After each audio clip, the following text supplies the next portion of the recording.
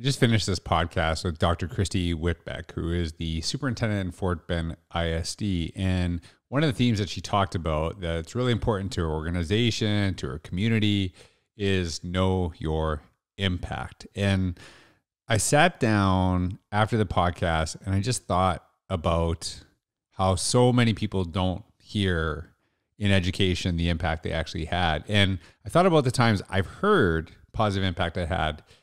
And there was one time in particular that stuck out to me.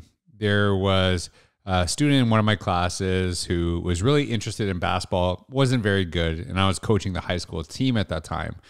Now, I didn't think he'd be a good basketball player. The team was very competitive and very intent on, winning a championship. But I encouraged him to try out because I knew I could find a spot for him on the team, and I thought it would be hugely beneficial to him to play, to be around other people on the team, because I know how much of an impact playing sports had for me, not just in an athletic sense, but in a social sense, in a leadership sense, how important that was to me. And he didn't play much. He was on the team. And as the year progressed, he was so beloved by his teammates. And I saw that it had an impact on him in his school experience, had an impact on him on the team. And I was so, so, so proud.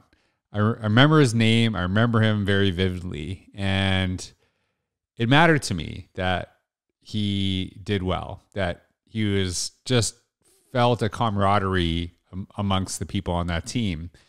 And so he was always just made me smile, made everyone on that team smile, had a great sense of humor that many people didn't know about until he actually joined that team. As the team progressed and the year progressed, we actually made it quite far, and we lost in a playoff game, and we're done for the season. And as a coach, I had felt that I had let the team down. You want them to win, you want them to find success, and our goal is to win the championship, and we didn't actually do that. And I was kind of bummed out about it because I wanted that team to feel that success. And as we're sitting there in the stands watching a game, a kid who didn't play that much, he turned to me and he said, "You're a good coach." And I heard him and I didn't say anything, and I started crying and thinking about how, we had goals set out as a team, but there's so much more that I wanted that team to experience that went beyond winning a championship. And in that moment, it validated a lot of my hopes for what that team represented. And it made a difference. And you think about all of the things that educators say that really stick with kids, but there's sometimes things that our kids say that really stick with educators, and that one made an impact. And I want you to, as you're listening to this, we can think about all the negative things that, you hear in education, but think about, and I hope there's more, one or two situations where, a student or a family said something that really appreciated you, and know that probably 1,000 times more you'd hear compliments, but a lot of times people just don't share good things. We think about it with Google reviews. A lot of times you have amazing service in businesses we go to and we say nothing, but when something goes wrong, people tend to say stuff. And it's something we need to get better at as a society. And I just want you to think about the times you've heard that from a student, from a family, and times it by 1,000, because a lot of people think that about what you do in education. And Dr. Whitbeck really reminded me of that. And I'm glad she made me sit and reflect and think about that impact, because there's a lot of things that we could have done better. We could have grown, but as long as you care, you're probably making an impact. So I leave you with that as you enter this podcast with Dr. Whitbeck. It's absolutely amazing. She's an incredible leader. Thank you so much for joining me. Welcome back to another episode of the Innovator's Mindset Podcast.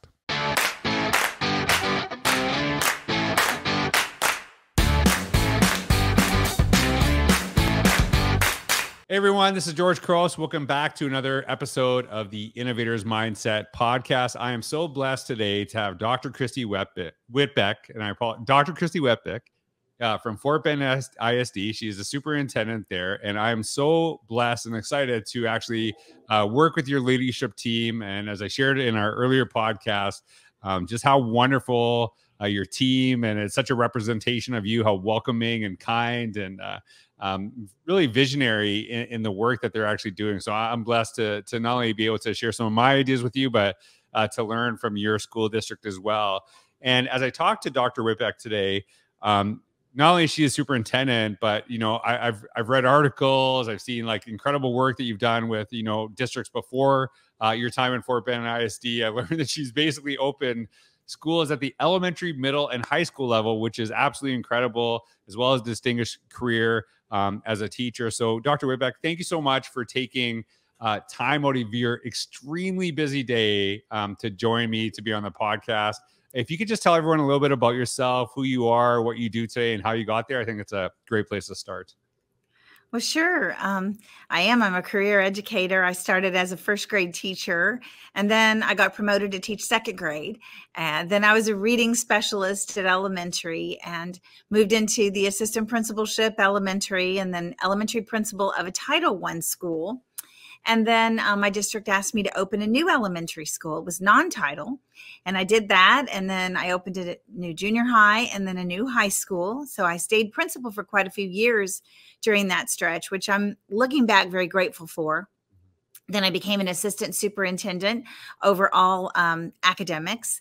And then I became deputy superintendent right here in Fort Bend, where I am now. That was from 2013 to 17. So I was kind of number two in this very big and thriving district in the Houston area. And then I was ready to be superintendent, and I got the position in Bryan ISD, which is in Aggieland, and went there and was superintendent for 4.5 years. I loved it. And then the opening in Fort Bend occurred, and the recruiters called me, and one thing led to another, and here I am. So now I'm superintendent here in Fort Bend, and we have 80,000 kids. We have over 12,000 employees. We're beautifully diverse. We stretch along Houston, and we're somewhat a little urban and also suburban. So we just have a nice mix of kids and clientele, and it's just an amazing district. So I've had, that career. I'm literally like that little first grade teacher that if you look at the resume, it looks kind of like stair steps. So I guess it was somewhat intentional along the way, but I didn't really know that I'd end up here in the 6th largest district in the state of Texas, but I'm proud to be here. Yeah, well, I think that the people I've talked to that know you are not surprised that you're there, from the work that you've done in the past. So obviously that's a credit to you. And one of the things that I really want to ask to you, because a lot of times, someone's in the same district and they move up, and, they can go to the superintendent position, but you actually, as you mentioned, you exited Fort Bend, went away to another school district. I know you had great success there, and then came back to Fort Bend. What was that experience? Like, how did that benefit you to actually, leave the district and learn, probably had different experiences, different things. How did that, help as you came back to Fort Bend? Like, what was that experience like? Well, I think that Bryan was a community of 16,000 students, 23 campuses. So I got to learn how to be a superintendent and how to affect change and raise academics and pass a bond and pass a TRE. And I got to learn all of those things while I was in the top chair. So then when you come back to a top chair that's even bigger, you at least have led. And I think my parallel here is by being an elementary principal. Then I went to a junior high. I had never taught junior high, but I knew how to lead, if that makes sense. Mm-hmm. And then the same thing happened to me when I went to high school. I was never a high school teacher, but I knew how to lead. And the interesting thing is kids are kids. Mm-hmm. And what I learned is teachers are teachers. Now they have their nuances, but everybody just wants someone who cares and who's got the energy to really understand and listen and get into the issues, help them solve problems, whatever those problems are. And I had the unique opportunity of graduating students that I was actually their elementary principal. And they would say things to me and I would say things to them like, hey, I remember when you did this. And they couldn't believe it that I could remember that, but I did. And so relationships, all of those things are just so important. But for me, I think getting that great big picture has served me well. I kind of joke around and say, I can speak 100 languages. I can speak kindergarten. I can speak, UIL for the sports. I can speak, whatever comp ed. I can speak career technology, whatever we need to talk about. I have a pretty good grasp on it. And so I'm not a know-it-all, though. I need all the experts in the fields. But I can at least, I can hold my own at the table. I love that. And that, one of the things, and I have the privilege of working with school districts, all over the country, all over North America. I've done it, internationally. And sometimes what happens is they'll split up the groups to high school and then you have an elementary, middle school, or they'll go elementary, middle school, high school, and they'll separate them. And I always say, like, if I can advise against that, because I think that sometimes we separate the staff that you hear elementary teachers like, oh, you get to teach the same class, 5 times a day. And then you hear high school say like, oh, well, elementary is with the same group of kids all day. And I said, well, yeah, there's obviously some differences, but there's a lot that we can actually learn from each other. And I think, combining the groups has been really beneficial. And so they kind of see that some of the struggles they have are the same. And some of the solutions that the elementary people use on the daily can help high school people and vice versa. And I think there's a real power in that. You'd mentioned that, you started teaching grade 1, and there's probably someone who is a, elementary teacher right now and maybe never sees himself in a superintendent position and maybe never see themselves in a leadership position. I know somebody, as you mentioned in the last podcast, saw that in you. And so how do you know that's part of your career path? Like, where do you kind of like, what happens there? Because I think a lot of times, a lot of people that go into positions like yours never see themselves in it, and then all of a sudden they're superintendent. So like, how does that actually, how did that align for you? And how do somebody listening to this that says, leadership's not for me, is there a way that they can see something different, a different path for them, that they might want to go into leadership one day? Well, as I mentioned in the last podcast, sometimes it starts when you're younger too. So, like I think in 6th grade, I was elected mayor of my class. Okay. That was a little something, but the high school experience of my student council sponsor encouraging me in leadership. But I will tell you that I think we have to keep our eyes and ears open to both the examples and the non-examples. So true story, when I was a 1st grade teacher, I was, I love to do motivational things with my kids. And one of the things I did was we did a little activity that we all worked toward called I Read 50 Books.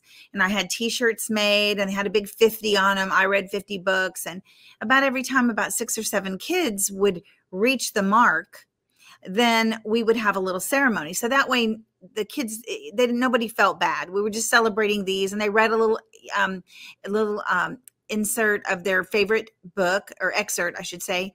And then we invited their parents. We had cookies and little 5s and 0s that I handmade at night. But here's my non-example. My principal, his office was probably 50 feet from my classroom.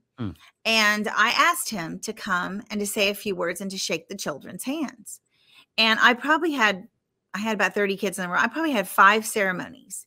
He never made it to any of them. And I remember saying to myself, I can do better than that because I care. And one time and when it was over, I walked down the hall and I saw he was on the phone.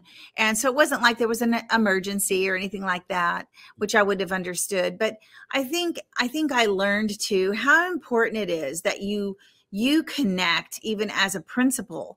And that motivated me. It was my very first year of teaching, and that motivated me, and I've never forgotten that. And so each step along the way, like you were describing, you know, you were a fun principal. I mean, I rollerbladed throughout my schools and did fun stuff. I had golf carts before golf carts were the thing in my secondary schools, and would roll around. And I always did, you know, just fun pep rallies, fun things. And I think kids want to be somewhere that's exciting, and I need to hire people with that kind of mindset.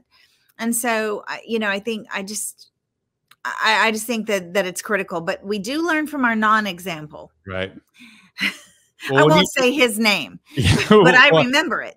Yeah, I'm sure you do. And that when you just said that, like my stomach dropped, right? Like that's just, you know, especially like you're just new, right? And so like, what does that Brand say? new. And so when they're, so when I talk to some educators about, you know, they're like, I'll tap them on the shoulder and say like, oh, you really need to consider leadership, right? And actually, someone I was thinking about, who's actually in the Houston area, and she said, I don't really see myself. I don't want to do, the things that my principal does. I'm like, the beauty of being in the principalship, you have a lot of leeway to make it the thing that you want it to be, that you don't have to do what the person's done. And like, as you said, those non-examples really shift. And I've asked educators forever to really consider the question, would you want to be a learner in your own classroom? And not to like think, well, I would like the way I teach, but really kind of understand the people you serve and move backwards from there. And I think the same question applies, to administrators. Like, would you want to be in a building that you lead, right? Like, would you want to be in that space? So I think those non-examples really can drive a lot of people to create something better, not to like scare them out of a job. But, I love that you shared that, like I could do better than that right away. And, Yeah. and now you have. So yeah, I might make 100 mistakes, but right. I'm going to take a minute and come in and shake some 6-year-olds' hands who have read 50 books. Because that's pretty amazing. And what's beautiful is that if you do that, you can make 100 mistakes. Do you know what I mean? Like that gives you leeway, because it gives you a credibility, because it says to the people you serve that what you're doing is really important, right? And like, this call can wait. And there's that. I just, that, I don't know, it bugged me a little bit. I don't, that's sad that, I hate that, you felt that, but I'm glad you turned it into something really positive. And when we were talking before, and you shared this when we had met as we were planning for July, you really kind of focus on this idea of know your impact. And this is a big theme for you in Fort Bend ISD. And I know something that you take really personally. Can you tell us a little bit about that, what you mean by know your impact, and why it's so important to the work that you do today? Well, first of all, I think there's never been a time, at least in my career, where it's more important that we let teachers and educators know the impact that they're making. A lot of people have retired early after COVID. They've left the profession. They're stressed out by student behaviors that are different than prior to COVID. So we've had all of that that's impacted our profession somewhat negatively. And so we've got to let them know they make a difference. So we started with our theme. And then I shared with you about Vertus Wilson reaching out to me. And so when he did that and I connected with him, then I thought, wow, he's let me know I made that impact on him just by my kindness and finding him. And because back in the day, we didn't know where kids went. I had to get the phone number, talk to the grandmother, get permission to drive out there, pick him up. And it was a whole different thing, just so I could have closure, so he could have closure, because that's not healthy for kids. But what it made me think of is, what am I doing to let educators know that made a difference to me? So I reached out to a woman named Pauline Barker. And she was my supervising teacher in Missouri State when I was in college. And she was a second grade teacher. And that's where I did my student teaching. And her classroom was just so fun. And she was so positive. And I stayed in touch with her for a while. But then I lost touch. And it made me think, I wonder if I can find her. And so I went through the Alumni Association and found her, because the lab school was on campus. So it was connected to the university.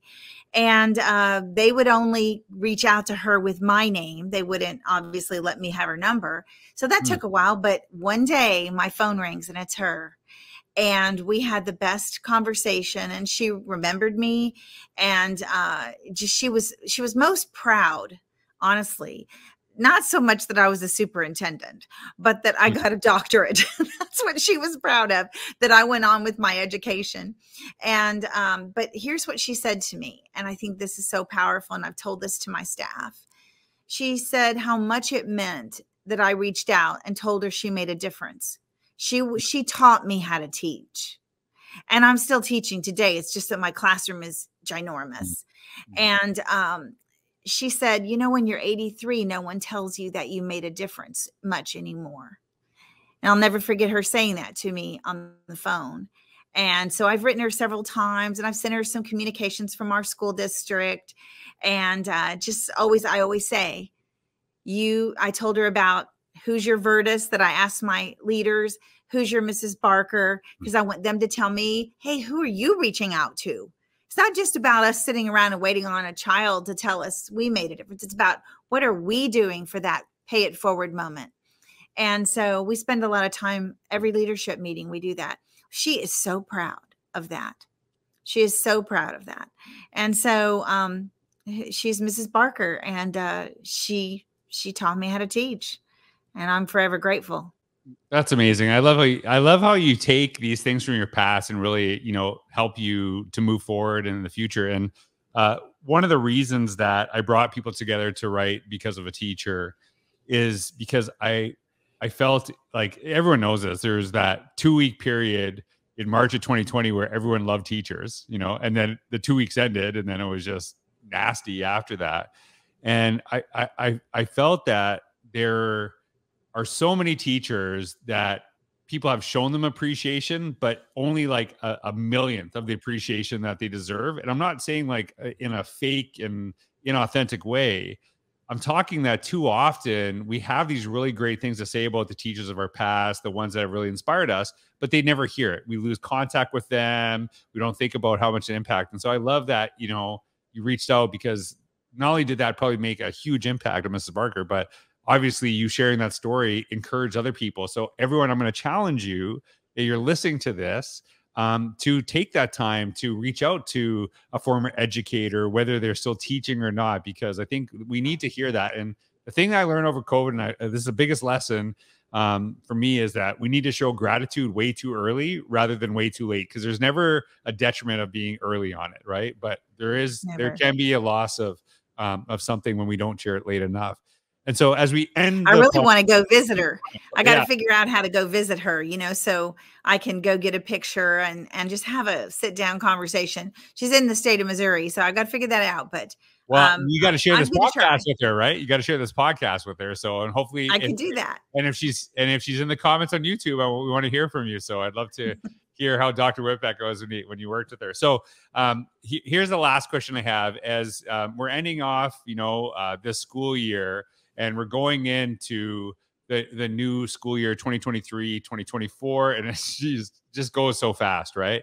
What are your hopes for Fort Bend ISD as you go into this new school year? And I know you want everyone to take a break and relax, and we're not jumping onto this, but like, what do you kind of envision as the hopes for this next year coming up?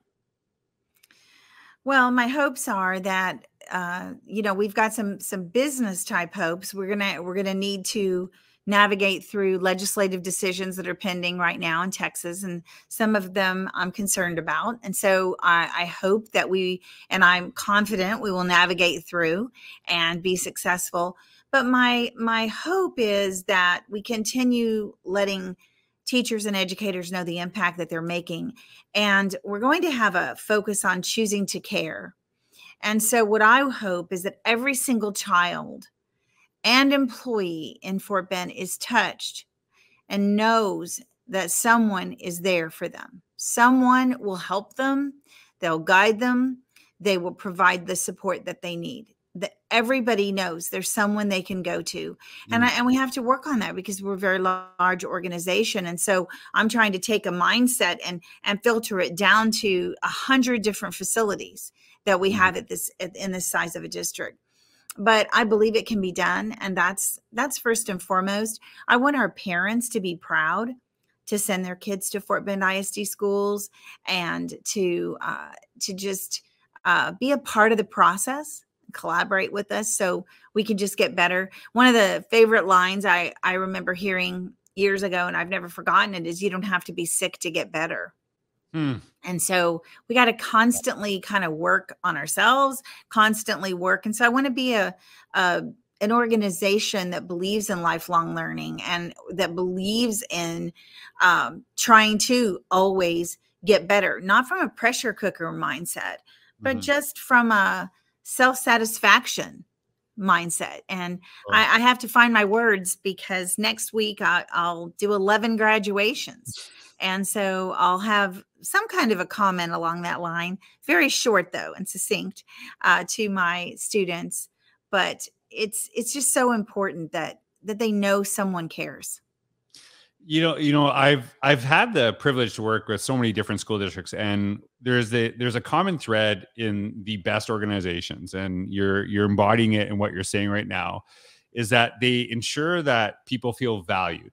And you can tell you're focused on relationships and community and how important that actually is to you. And that trickles down, throughout your organization and just the interactions I've had. But the organizations that I've seen have struggled are the ones that we're good. We don't need to do anything more. Like we've basically attained. And once you do that, you're already falling behind. And so they're always looking like, hey, we're doing great stuff. We're appreciating this, but we always need to grow because that's what we ask of our kids. And so how can we actually ask that of the people we serve when we're not doing that ourselves? And so I'm really excited to learn with you and just, the incredible stories coming out of Fort Bend ISD. I'm glad that I'm really appreciative that you took the time to share some of your stories, some of the stories from your school district. And I cannot wait to meet your staff in person. So thank you so much for being on here. And I really appreciate your time. And thank you for writing and thinking of Because of a Teacher, because, that's our why right there. I mean, there's not a successful adult today that didn't have a teacher somewhere along the way that loved on them and guided them through. And so you really sparked that. So thank you. And I look forward to the partnership as well. I love that. Well, thank you everyone for listening. Dr. Whitbeck, thank you so much. I hope you have a wonderful day.